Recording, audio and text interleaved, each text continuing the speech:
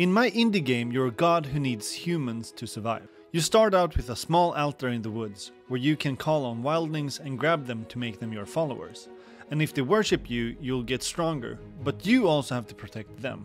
As you get stronger, you unlock more powers, like lightning bolt, revive, spawning resources and more. So you can use the lightning bolt to kill off enemies that attack your village at night. This way the villagers can worship you in peace. Otherwise they will have to protect themselves. But you also need to expand the village to progress. Both you and the villagers collect resources, and those you can use to build new buildings and expand the village to unlock more characters. Use the link in my bio to play the demo on Steam.